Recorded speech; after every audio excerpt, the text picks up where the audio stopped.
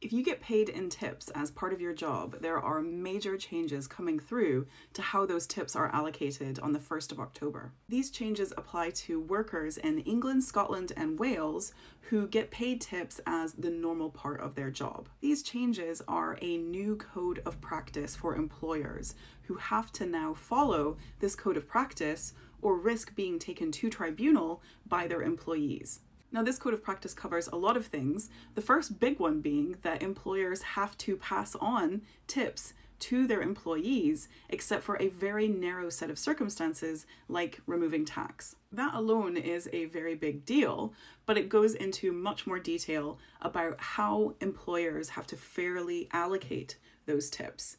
And the first thing that they have to do is that they have to create a new policy on tipping. And they have to lay out very clearly how they are going to allocate tips fairly, and then they have to stick with that policy. Code of practice also gives employees the ability to check if their employer is actually allocating those tips fairly.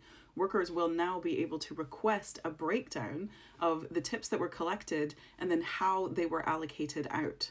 And if a worker finds that the employer is not following their policy, doesn't have a policy, or if they believe that that policy is in some way unfair, they also have the right to raise a grievance, go to ACAS early conciliation, and even raise a tribunal claim. So what makes a fair tipping allocation policy? What can employers use to fairly allocate?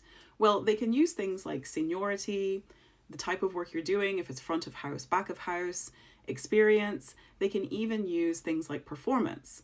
What they are not allowed to use is things like protected characteristics, thinking about your gender, your age, whether or not you have a disability. Those cannot come into play. And crucially, they have to follow that policy and back it up with the receipts. If tips are part of how you get paid in England, Scotland, or Wales, you should already be hearing from your employer about this policy because this needs to be in place by the 1st of October. They also should be interacting with you to help them decide what a fair policy should be as part of the code of practice. They should be including your voice in the creation of this policy.